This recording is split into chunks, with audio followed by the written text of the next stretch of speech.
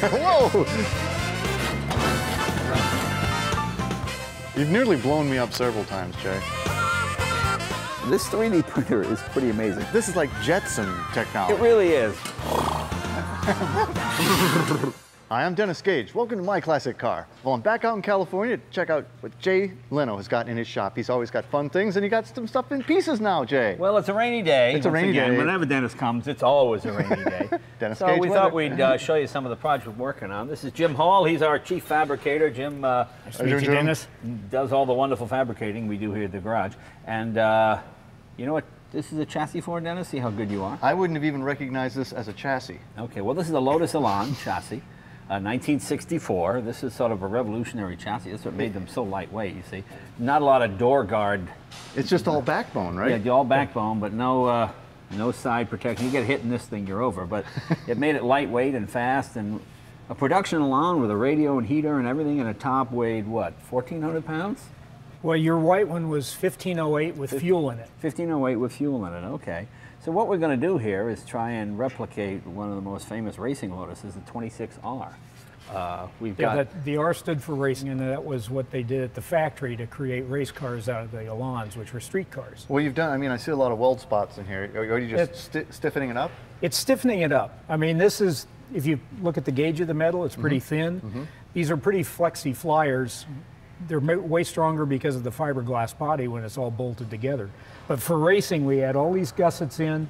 If you flip this over, there are gussets underneath. Added some gussets at the back where the differential bolts in. Just everything to make it a little bit stronger. How about this piece here?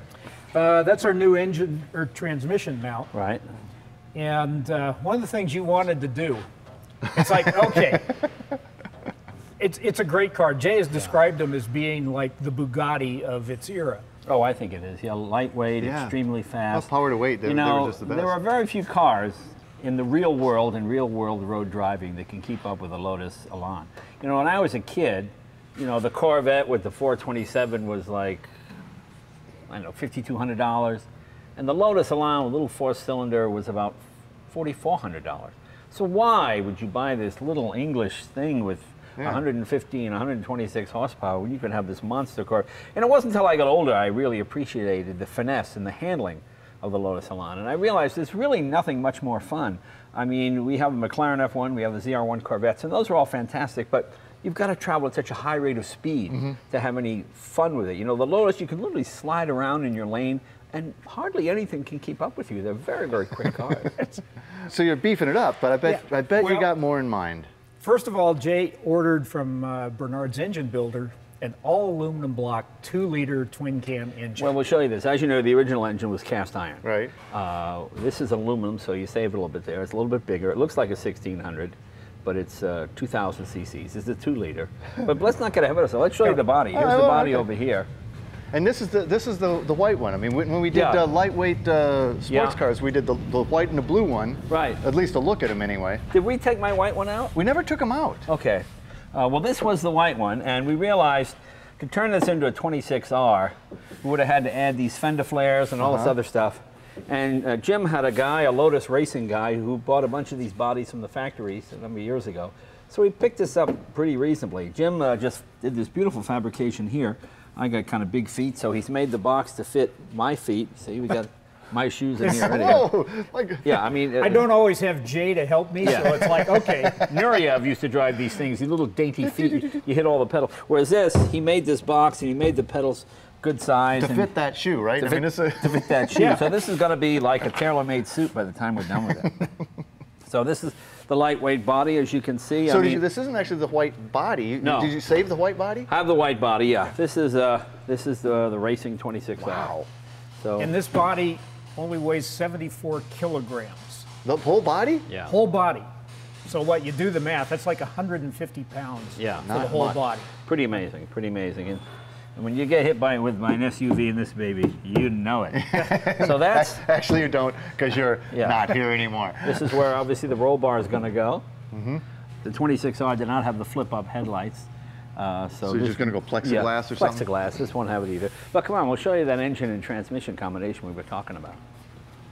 Here is that engine that we had made.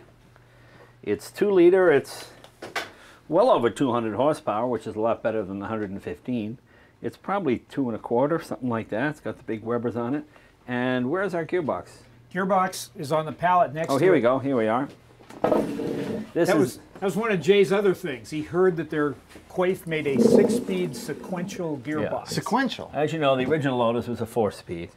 This is a 6-speed sequential, just bang, bang, bang, bang, bang. So this car should be pretty fast and pretty bulletproof too. I mean, it'll be just be pretty fast. Yeah, but as you can see, this is beautiful. Yeah, yeah. So, and it's pretty light too. It's not that heavy a motor. You can lift oh it yeah, up. that's not bad. Heavy. Not that heavy.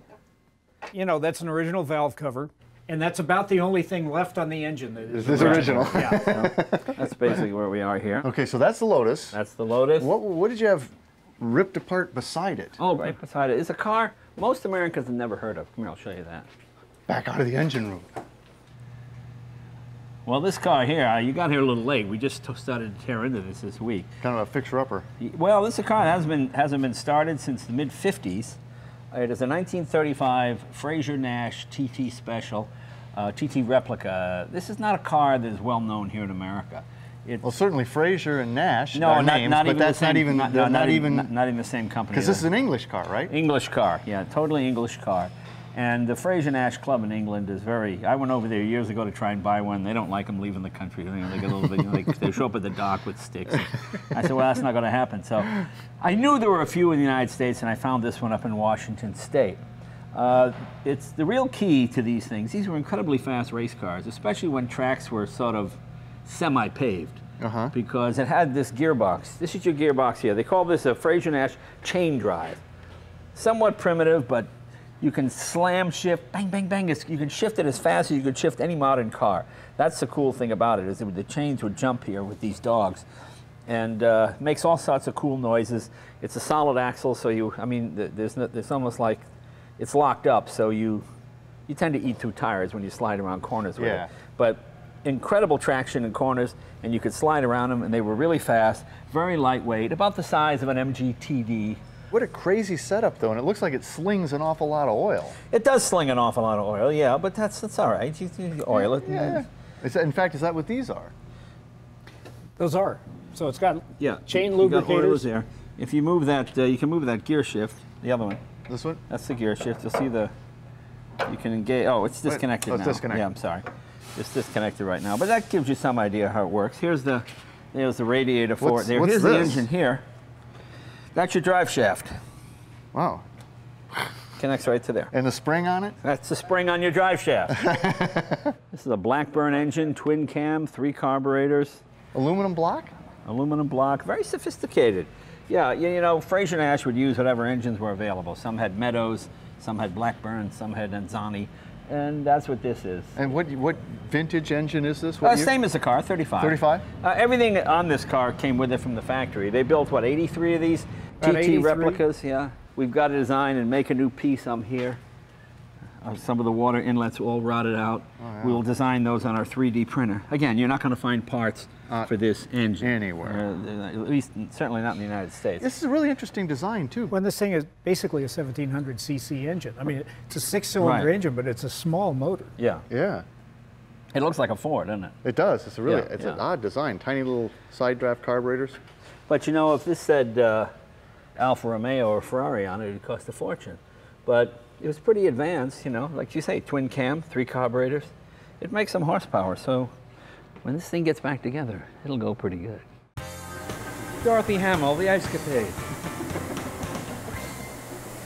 This 3D printer is pretty amazing. Here it is right here. Let me show you this thing. I still don't understand these things. This is like Jetson technology. It really is. You know, when we were a kid, you'd watch the Jetson and you'd press steak dinner and a baked potato and a steak and a big piece of chocolate cake would come out, you know, in 2 seconds. It's making a part right now. And the way it works is, well, here, let's go to the computer. It scans a part.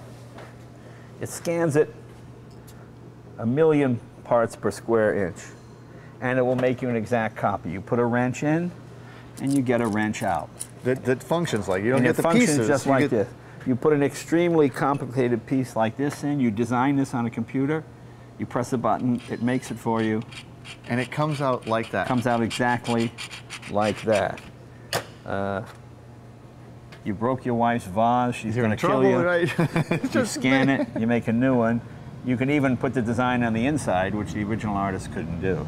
The way it works is, for example, just to see a chain, we put a chain in. Obviously, you wouldn't make a chain out of plastic, but we put a chain in. See, the way it does is you have this, oh, here you go. Essentially this plastic, and what this does is it scans it at 1,000,000 points per square inch, 3D, and this lays it on, neat. You'll see the thing going back Layer and forth. by layer by layer. Layer by layer by layer. It does it in this kind of a wax type material, although not wax. Then you put this in hot water in a solution. This melts away, and you're left with your finished piece. So that in there is laying down both the white and the black. Right. And it's the computer's calculated all the space Right, that exactly. I need between the chains, so when the black stuff's gone, it functions. For example, here's a fitting for a Stanley steamer. This is made of brass. You're not going to find one of these. So you scan it, and then you take it to a machinist. This is a feed water heater for a white steam car, a 1907. You're not going to find one of these.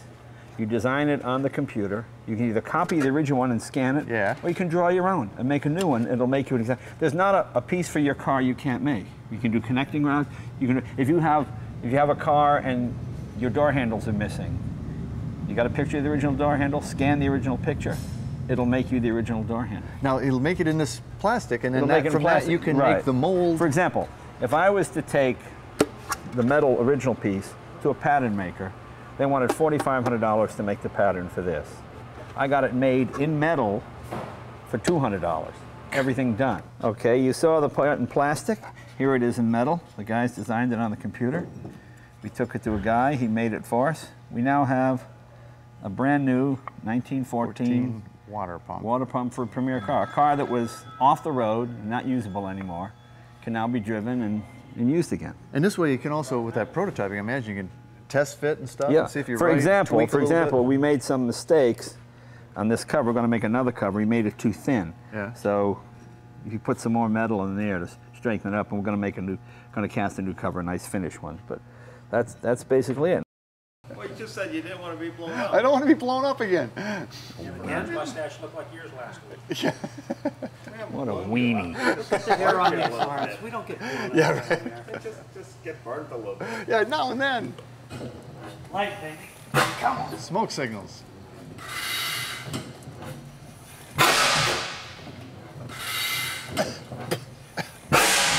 She'll clean up.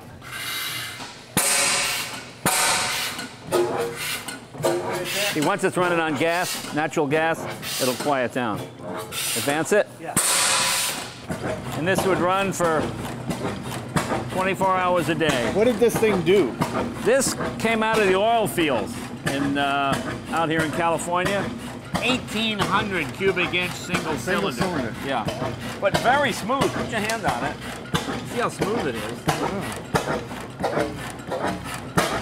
It's like putting your hand on a big rhino or something. It just sort of. Well, you know, I mean, all this stuff careening around and with really no shields or no. No, OSHA would not like no this. OSHA back then.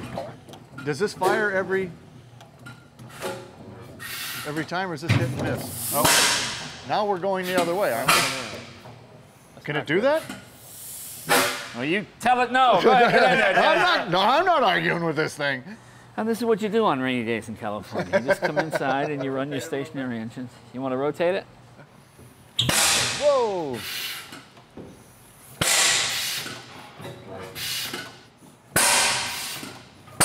Advance.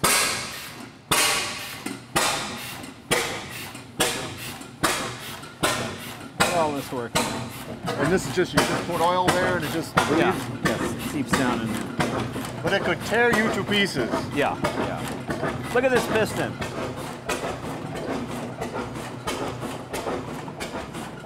And you'll see she's got a thermometer on there to gauge your water temperature. Since it's not under load, it won't really get that hot.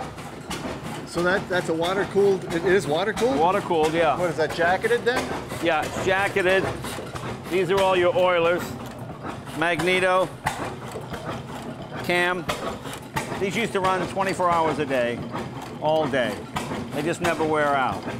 Guy would come around and refill the oil cups every now and then. But they're just beautiful built machines because they wear all their machinery on the outside, you know? You can see everything moving. Well, you know, you never cease to amaze me, Jay. Yeah, it's kind of fun. Yeah, it is. You know, it's Rainy day fun. rainy day fun.